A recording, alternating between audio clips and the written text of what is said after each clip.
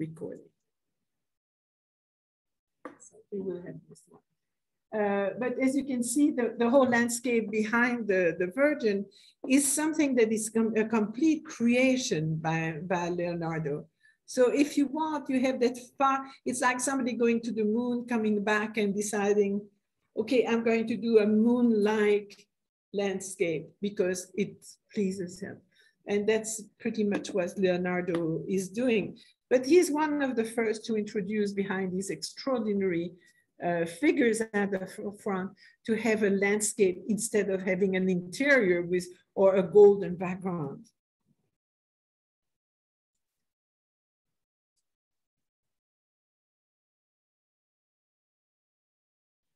In Venice again, with Giorgione, we have that small painting of the Tempest. I don't know if you've ever seen it. Don't pass by because it's a small painting and we have a tendency not to see it. But it's absolutely beautiful. And what makes the whole painting is that very threatening landscape that you have at the back, that sky that is ominous. But again, we have difficulties locating, you know, where it is and what it is. There are things we can recognize because of some of the architecture. They pretty much know what kind of palace is behind there. But what we are fascinated by is the sky, these clouds, the lightning, the beautiful trees that are front, and then that water that runs between the two figures on either side. And so we see how people are starting to feel the landscape and use it in an emotional way to give really that atmosphere around the painting. Titian, who of course worked very closely with Giorgione and probably finished many of his paintings, produced that beautiful painting, The Sacred and Profane Love, that he painted when he was about 25 to celebrate the marriage of Niccolò Aurelio and Laura Bagarotto in 1514. And I'm not going to spend too much time on the two main figures who are absolutely beautiful. But what stands out is that extraordinary landscape in the back. And you can look at the left, you can look at the right. And suddenly, wow, you have not only a few trees and so on, but you have scenery, you have shepherds with their flock and other figures there, that a rider who's galloping towards the little town on the upper left. All these are, again, something new that really gives that beautiful backdrop to a narrative. And you can look at the detail, how he spent quite a bit of time in putting it together and giving it some sense. Even the sky is very beautiful with these horizontal clouds, the beautiful steeple, and then some water, and then the shepherd and his flock there. So landscape is starting to take a lot more importance, but it's still always a backdrop to a narrative. It's mostly in the north that we're going to see early on the first big landscapes, where landscape takes everything and the human being becomes just like a little marionette, just there to make sure there's life on the planet. So on the left, you have one of the many landscape made by Dürer. This was done actually before he went to Italy for the first time, and shows some of the typical landscape that he was used to. So this is a wire drawing mill in a very typical landscape around Nuremberg. That is kind of rolling hills and then some mountains in the background. He produces a few of these that shows the wonderful architecture of the time, but also some details of the river going through, and then the roads and the churches in the background. Bruegel, I don't have to introduce him, he comes a little later. He's born actually about the time Dürer dies, and is going to be fascinated by landscape. This is going to make the majority of the works he's going to produce will be landscape with bigger or smaller figures. This is one of his Labor of the Months, the series of 6 paintings that he did on the Labor of the Months. This is the one in New York, in the Metropolitan, which is the corn harvest. And when we mean corn, you know that it means wheat. There was no corn, maize on the continent at that time. But you see again, both actually are bird's eye view of the landscape. So it's almost like they are in a hot air balloon when they are painting it and giving us a better idea of that very long horizon. So in Italy, what we see is what we can almost call pure landscape comes with Annibale Carracci, one of the 3 Carracci family members. He is the brother of Agostino and the cousin of Ludovico, all born in Bologna. The 3 of them founded the Academy together in around 1582. And that Academy is going to structure a little bit the learning process for painters. And not only just the technical aspect, but also the intellectual aspect of painting, making them familiar with works of the ancients, work of contemporaries that were interested in art, or what their idea was about subject matters and how ideally it should be done. Works by Alberti would typically be on the curriculum. That Academy in Bologna was one of the first one in Europe and became a very important school that produced a whole generation of important artists in the beginning of the 17th century. He traveled to Parma and Venice, where of course he was in touch with the great painters in these 2 cities, and particularly in Venice, with many Flemish painters that had settled in Venice and that were teaching engraving and other skills. They were called, his brother Agostino and him were called to Rome in 1595 to start decorating the Camerina, which is the beautiful gallery in the Palazzo Farnese, where they did the whole ceiling with the stories of gods what is really interesting in the palace of the cardinal. It was unusual to have mythology. At that time, the cardinal happened to have a marvelous collection of classical sculpture that were displayed in that very gallery. And so they decorated the whole ceiling with the stories of Hercules and other very important figure of the Greek mythology. He actually, unfortunately, his health took a bad turn and he died prematurely in 1609 and was buried in the Pantheon next to Raphael. I'm going to show you a few. He didn't produce too many landscape paintings, but they were very important because they were always shown as examples. Only 21 landscape paintings were cited in the Catalogue Raisonné by Posner when he wrote it. Carracci was a very interesting painter because he was very eclectic. Not only did he do history paintings, mythological or others, portraits, but he painted landscapes, genre scenes, and also some self-portraits, and he was known for caricatures. He would doodle a lot, apparently, and we still have pages of caricatures that he had produced. So when you see that rectangular shape, which is an extreme rectangle, you know that this was not to be displayed just on the wall, but it would be put on top of a door or on top of a window. These two paintings are a pair. You can see one is related to fishing and the other one to hunting. And built pretty much in the same way.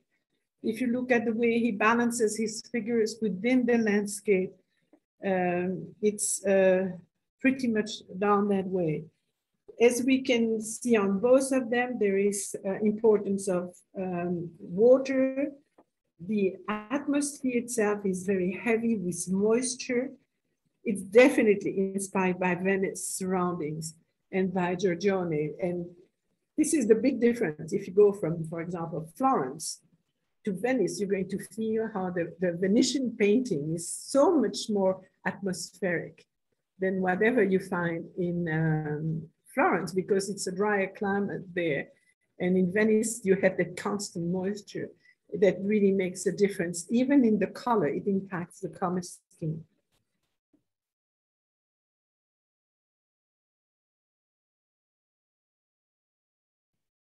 So it's interesting how it describes all the figures and the different stages of the fishing process. So you have here the fishermen, they are stretching the nets in the background.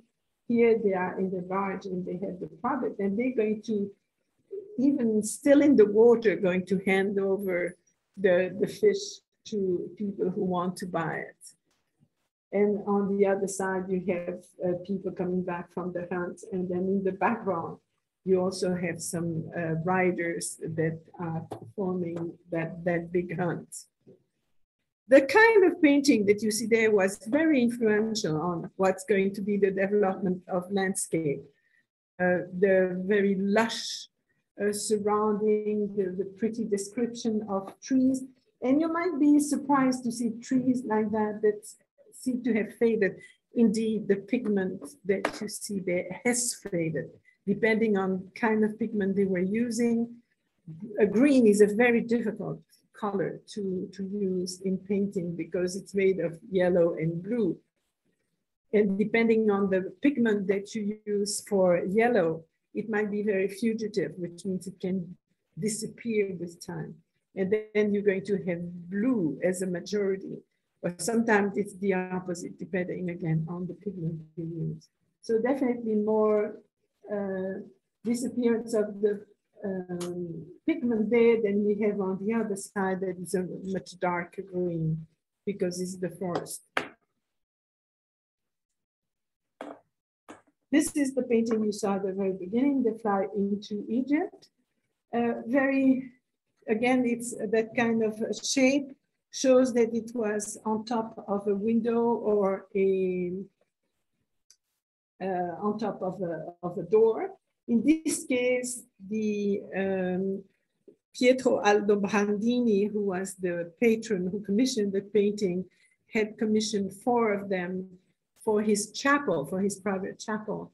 But at that time, it's the period where Annibale became sick, and so he had to pass on 3 of the 4 commissions to some of his students, very famous students, and who finished the other 3. But it's a beautiful example of balance, of really that mastery that Annibale had in configuring his painting. Central architecture there, this is not the representation of a real small town, but it's typical. It's what you would find everywhere, so not difficult to replicate in the sense. You have trees that are framing the painting on both sides, and we're going to see that as very soon with Lorrain, Claude Lorrain. It's a device. It becomes that trick that really makes the landscape really very pretty and very becoming. And then you have at the front, you have Mary and Joseph fleeing to Egypt. And look at the back, you have some dromedaries that are climbing the hill to go to the city. So there is a whole narrative. You can look at all these details and they're quite interesting. And despite the fact they would be displayed high up, you can be sure that it was a way for the cardinal to meditate when he was in prayer in the chapel. He would look at this painting, and it would take his mind and bring him some really high ideas. But it's I think, very soothing when you look at it.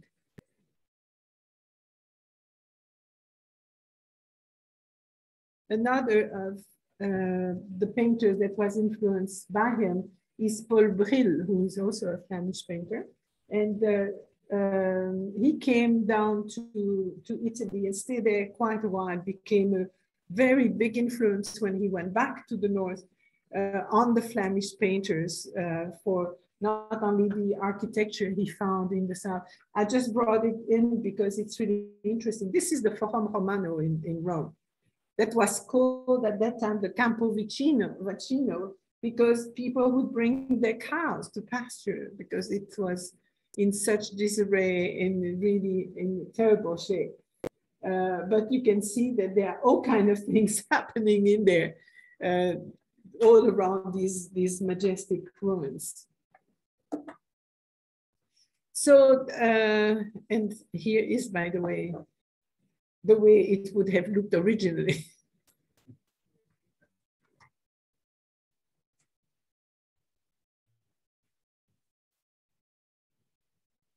So before we move to Nicolas Poussin, I think we can take a cup of coffee or just take a break of 5 minutes.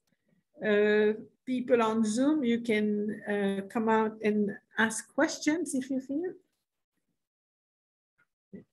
Just bring.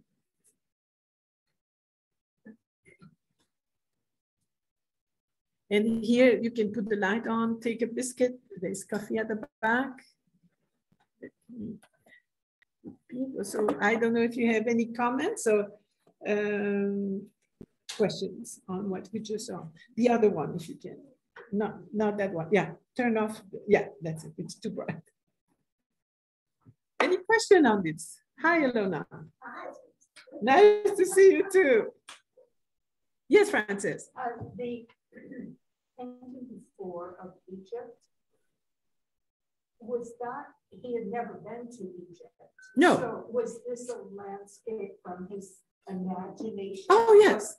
But it's not realistic at all. Not at all. No, but most of them are not. Countryside. Most of them you see the nativities or things like that. They very rarely represent anything that comes remotely from Palestine. So it's that kind of, not only often you see the Virgin and Joseph with what they think was the costume of the time, but everybody around them are going to be in contemporary costume from Italy or from the north. So that's very typical.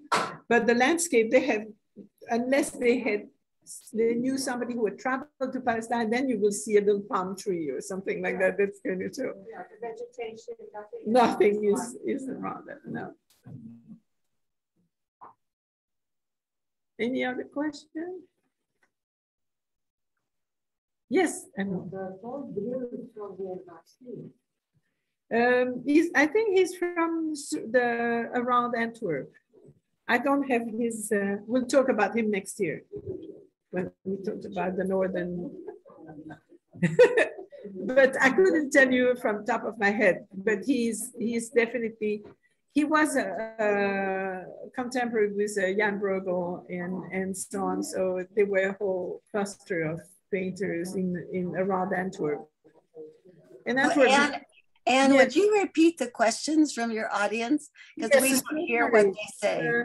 The first question was referring to the flight into Egypt.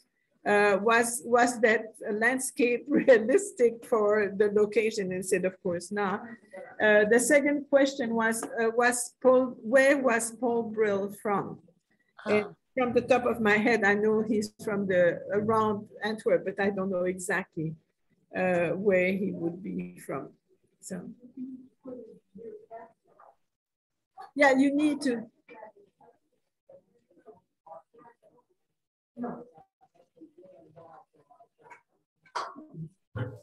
And you have to push on the middle button, not that small nor the large.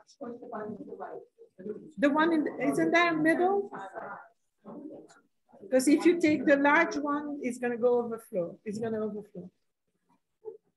We're dealing with the coffee machine. Okay.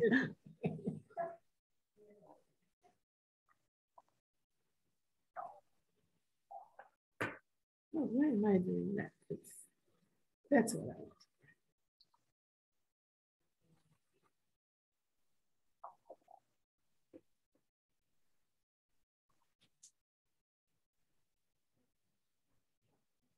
So, but it's really interesting because we have to keep in mind that landscapes was at the bottom of the hierarchy of genres. It was considered, these were the painters, they couldn't do any better, you know. And it's really interesting because that has slowly become one of the most important genres in painting. Was it commercially viable? I mean, artists. Yes, but they were we'll see that with Poussin and Laurent, it's going to become a very popular and really give them another status. But in the eyes of any academy or of other painters, the history painters would be the one that were the most valuable and expensive. They were the most expensive, definitely, but that was giving you the status, if you want. Whereas the landscape, okay, you know, who can't paint a little tree? The question, once it's pushed to the excellence of Poussin and Laurent, it's going to be something different. And it becomes very decorative. It becomes almost eternal. You can look at the landscape of them then. You're not going to be bored. It's going to always be beautiful.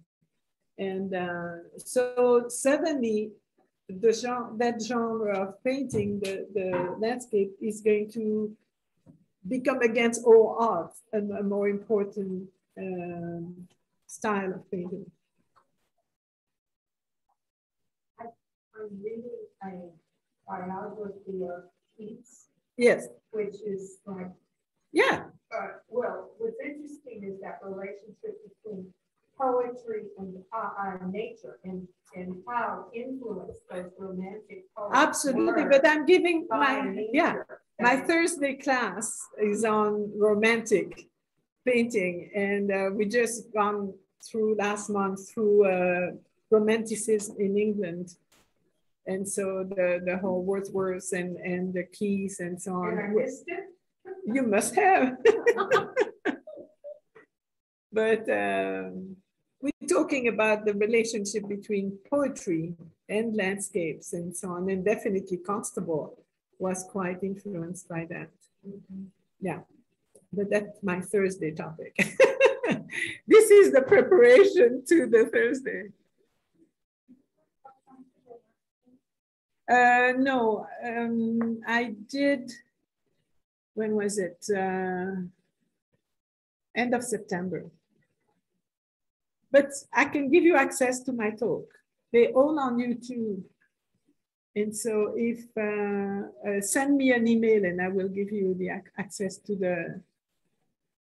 that talk, that series actually. Okay, so but send me an email to make sure I do. Okay, we can turn off the light and I'm going to mute you again. You didn't speak much there on Zoom.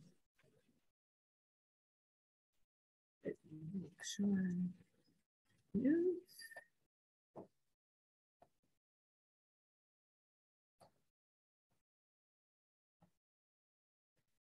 Okay, so the two big names in the 17th century in Italy are two Frenchmen. And they are the biggest landscapists as they were in 17th century. Again, not the pure landscape, it's still a backdrop for narrative, but it takes so much more importance. And it becomes a way of meditating, but also that extraordinary backdrop for smaller narrative. The first one is Nicolas Poussin, who was born in the Seine region in France in 1594. He went to Italy twice, once in 1624, that is his first Roman period, where he will discover the ancient Roman civilization. He's going to get very interested in classical mythology. He will meet Torquato Tasso, who was a great poet in Italy, and he's going to be quite influenced by him. But he gives, as we will see, he's a very deep man, and his paintings always have quite a big moral meaning, if you want. So for him, all these paintings we'll see other than just landscapes, but have a deep moral significance. But he's becoming, and he will become, the perfect example of classical clarity and monumentality too. Within a few, just even 1 century, there will be that big debate between the Poussinists that are looking at Poussin and his linear style, where the line is more important than the color, and the Rubenists, who think that the color is more important and should define the painting more than the line. And the Rubenists are going to win the battle. But it was an incredibly big intellectual fight between academicians and painters, who was on the Poussin side and who was on the Rubens side. He will be called back between 1640 and 42 by Louis XIV to do some work in Versailles, and then goes back in 1642 for his second Roman period. He's going to have moments of crisis, the difficult moral choice on what he's accepting as commissioned, if he thinks it's worth it. He is not looking at vice and pleasure of the senses, but virtue and the dictates of reason. And he will die in 1665 in Rome. He is going to deal with big names, but mostly with rich merchants that really enjoy the intellectual side of his paintings.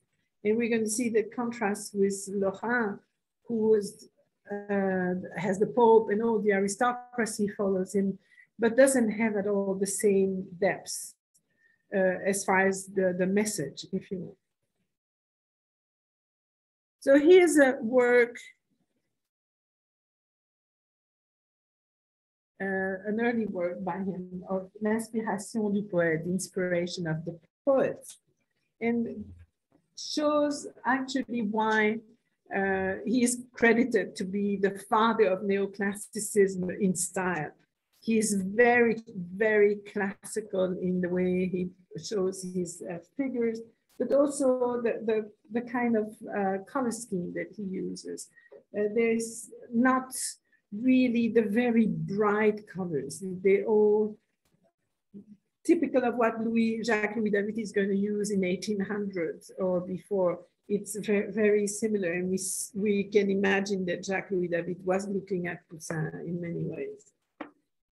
So here you have, of course, the poet who's sitting there surrounded by muses, and sorry, he's here, and being inspired by Apollo, who's holding the lyra, and then some nymph, and then you have the little Pluto flying above with the laurel wreath.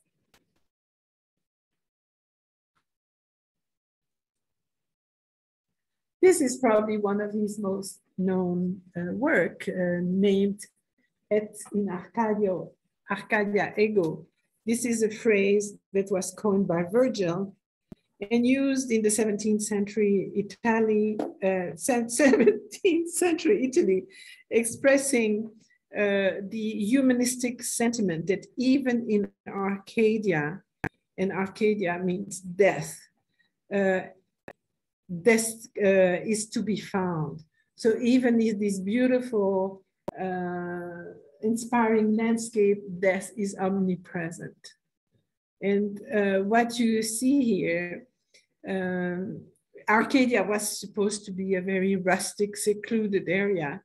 And his inhabitants were proverbially primitive herdsmen, leading very simple, pastoral, unsophisticated lives, and happy though. So often when you talk about Arcadia, it's that idea of imaginary, idyllic paradise. But in this case, what we find is we have people that are looking at what is a sarcophagus in the middle of Arcadia. So death, obviously somebody is buried in there. You have two figures with laurel wreath. Make sure. So the laurel wreath is art and reason, and ivy wreath is regeneration. And then the interesting figure here that could interest us is that figure who is looking at his own shadow reflected on the sarcophagus. And this is the origin of art. The art started by delineating your own shadow. And that's what we see in the big theory of antiquity. So what we have is here a personal declaration of faith that is the driving impulse behind artistic creation, according to Poussin. Image, idea, and message envelop the fragmentary and perishable in intimations of immortality.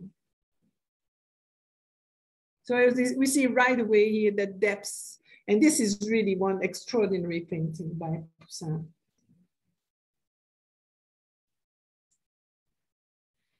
Most of the landscape painting that he will do are of this type.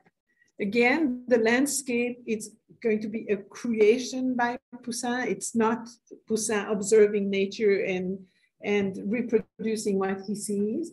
This shows, of course, in the forefront, the landscape with St. Matthew and the angel.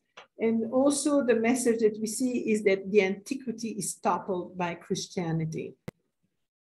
Matthew is there in the center, and we have toppled columns on the side that shows that Christianity was stronger than the antiquity and the classic writers and thinkers. And then in the background, we have that very beautiful landscape with big clouds that are not constable clouds. They are just clouds coming from his imagination.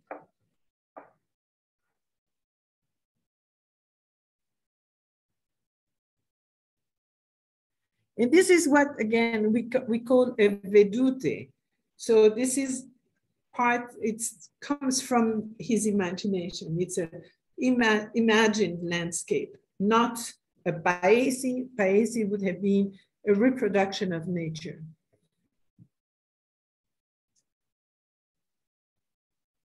Other painting, the landscape with Orpheus and Eurydice, where we see here Eurydice there in Orpheus before he turns around and is sent back to hell.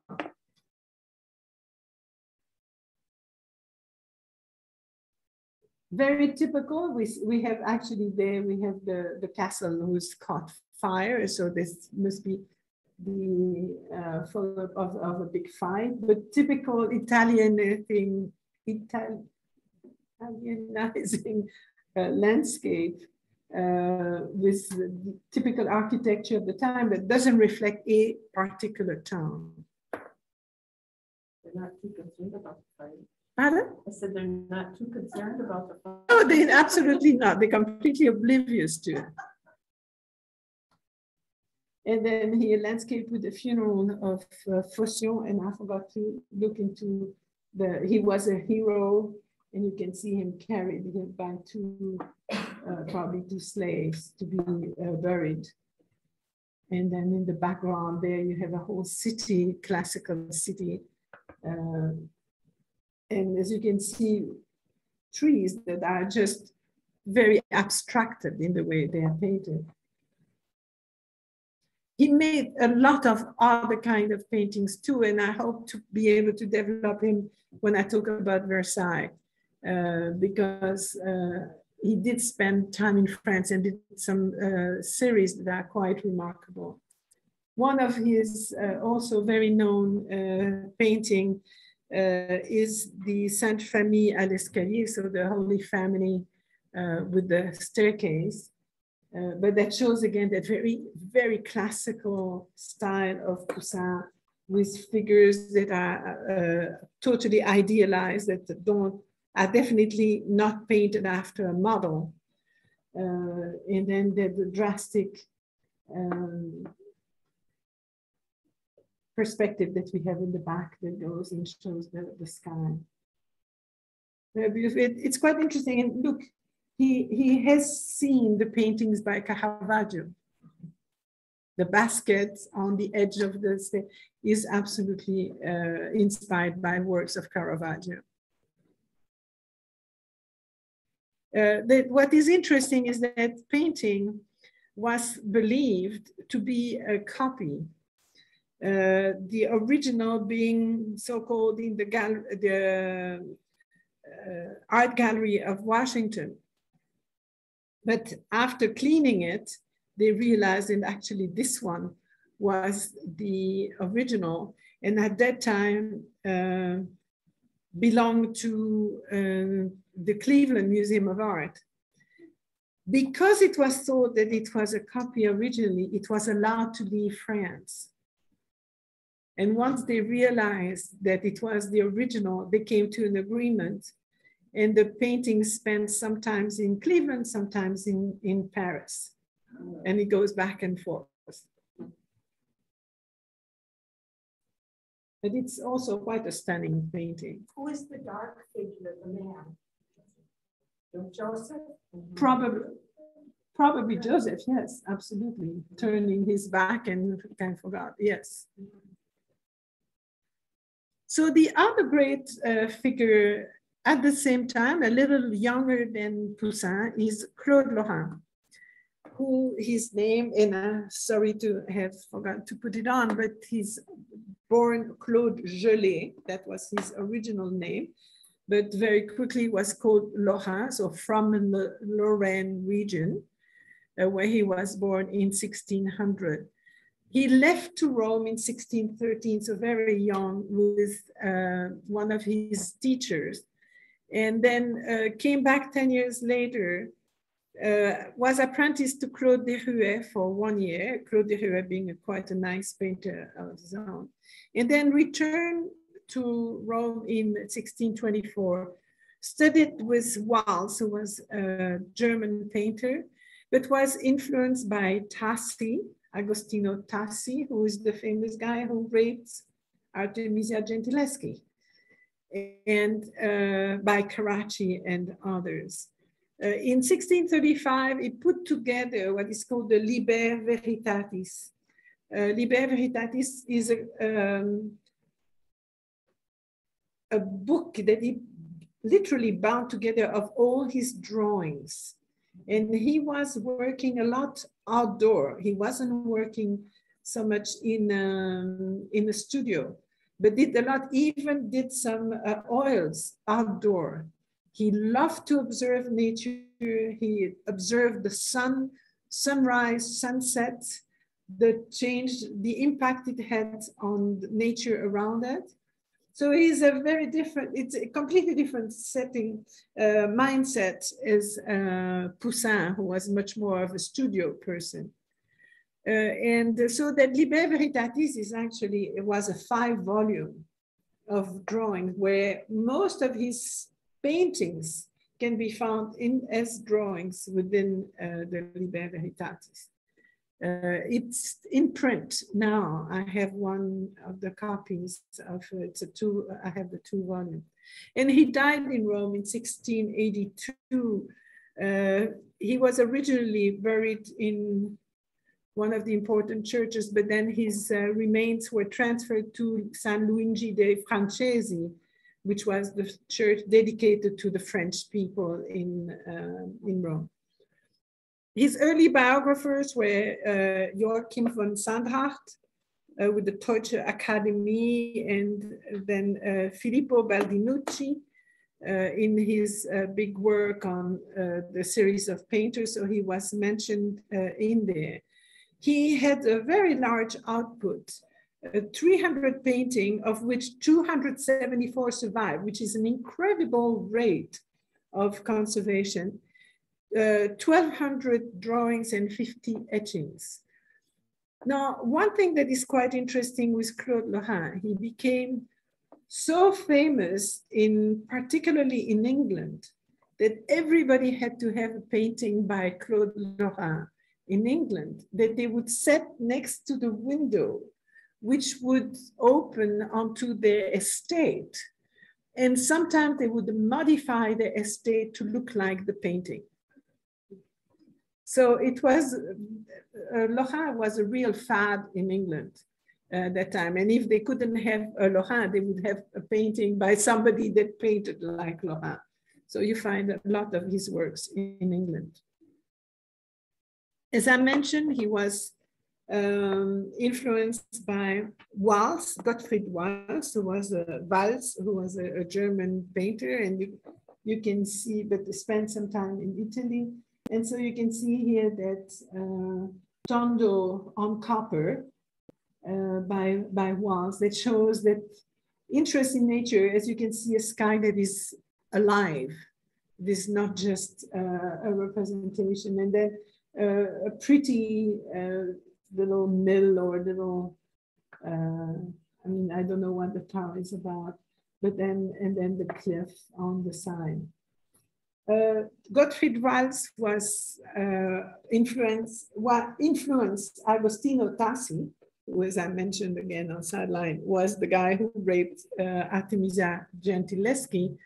And Agostino Tassi worked a lot on landscape and was sent, because he was a troublemaker, not only with what he did to Artemisia, but for other things. And he was sent to Livorno as a punishment. And so there he observed people that were the coral fishers. And this is what you see here at the front, are people that were fishing the coral from the deep sea. So as you can see already there, you have that tendency of these trees that are framing the painting, which is going to become a real staple of the works by Claude Lorrain. Most of his paintings have trees that are framing the painting. And again, just as we saw with the works of Poussin, we always have figures. So they're little figures, and it can be, in this case, just nondescript, the Roman Campana. There is not a mythological subject in there, but many will show that. But here you just have a shepherd who is playing his little pipe, and then a beautiful landscape with the river that winds down to the horizon, the trees. And this is much more based on real landscapes than what we saw with Poussin. Typically, he would take his notebook or whatever, go and either just draw, or also later do some oil sketches of where he went. And studying, you can see how atmospheric his painting is. You have the kind of atmosphere that's in the air.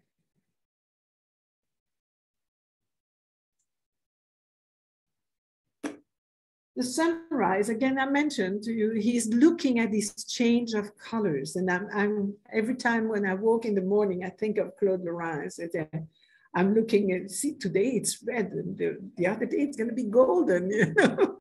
And he did the same. He just went around the Roman, countryside very early in the morning and look at this. And so if you forget the figures that are at the front, you see that that beautiful landscape in the back is quite attractive.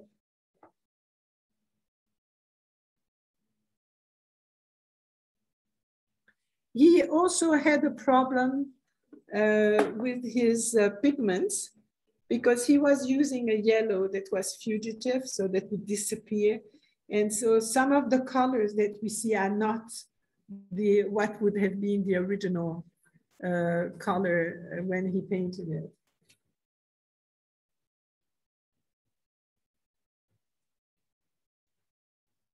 The landscape with dancing figures, the mill. So you have just, you know, people enjoying life.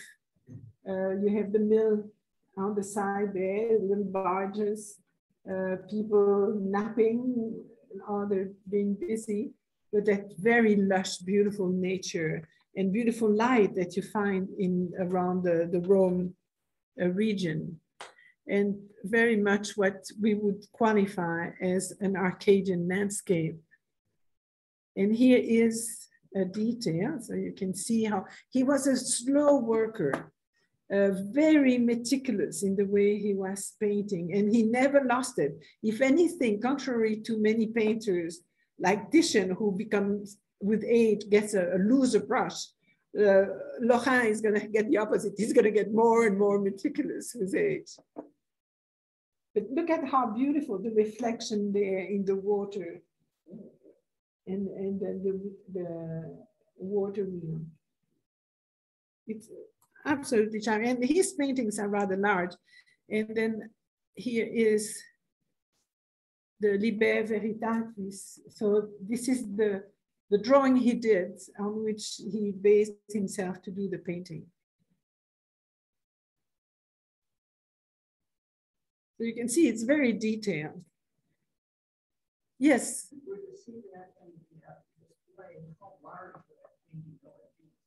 They're typically about 4 feet in width. That's pretty much, sometimes they're bigger, but that's pretty much what he uses. It's rarely below 75 inches, often bigger. And we'll see some of other of his paintings are very, very large. He did a series of, this is another one, The Rape of Europa. So that's a mythological subject. But we see here Europa on the white bull, who is Jupiter, of course, and who is taken by him among the nymphs, but with a landscape that is absolutely contemporary. So you have ships. These are not Roman galleys. So, but again, very meticulous. The figures, he wasn't too good. We're not sure who was painting the figures. It could be that Tassi was one of them, but it looks like with the evolution of the figures towards the end of his life, the figures become a little looser and less detailed. So they're not sure who was, but most probably not his, except when they're far away. He did some extraordinary large paintings that represented port scenes. And again, you have to look at the fact he's using the sun exactly the way it would be, the light of the sun. This is the port scene with the embarkation of St. Ursula. So Ursula, I think, is up here, ready to go down. And that architecture on the left is so beautifully painted. You have that work. Again, this is creation in his own mind. He's not reproducing something he's seeing. But then what is interesting is all the ships he's showing, because he uses some contemporary and some older models. But these are, for example, very large paintings. So probably, I would say 90 inches in width or more.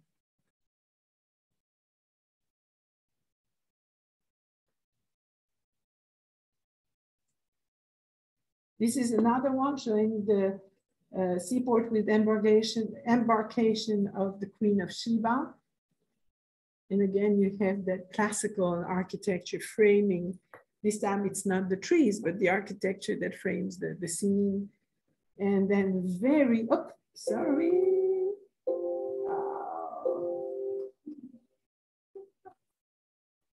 So sorry. I got too enthusiastic with mine.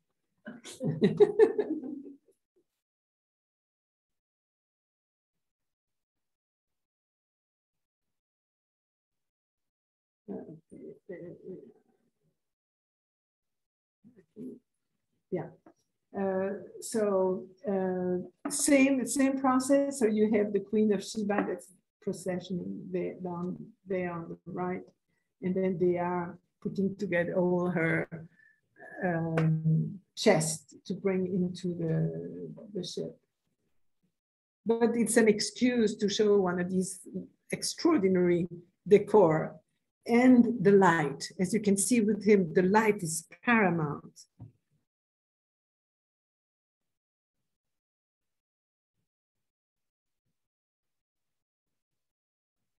And then here, one of a later work, it's Aeneas' Farewell to Dido in Carthage. You can see that the atmosphere has changed. It gives a bigger importance to the figures, and the landscape is kind of secondary. But he produces, I say, quite a large amount of landscape that is close to being the pure landscape.